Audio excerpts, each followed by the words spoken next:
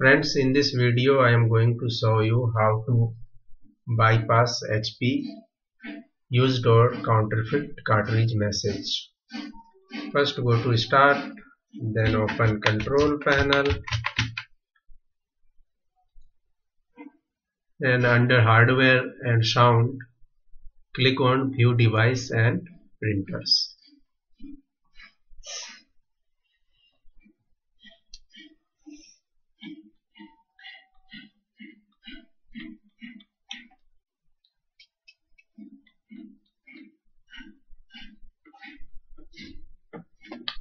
Then right click on the printer and open printer properties. Click on ports and disable here. Enable bidirectional support. It is already deselected here. Then click on apply. Then click on OK. Now you won't get any message regarding used or counterfeit cartridge. Thank you. Enjoy printing.